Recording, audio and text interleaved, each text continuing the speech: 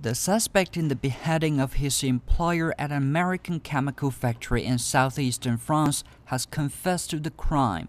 French authorities found a selfie photo the suspect Yassin Salhi took with the victim's head.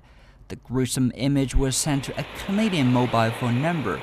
A source close to the investigation says the phone number belongs to a French national who has been in Syria since last year.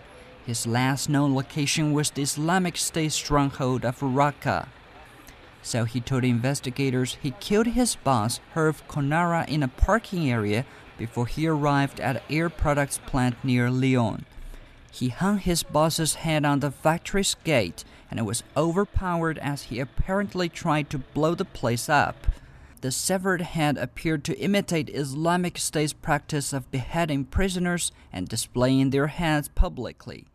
French authorities say Salhi had links to radical Islamist groups in the past and call it a terror attack. No group has claimed responsibility for the attack.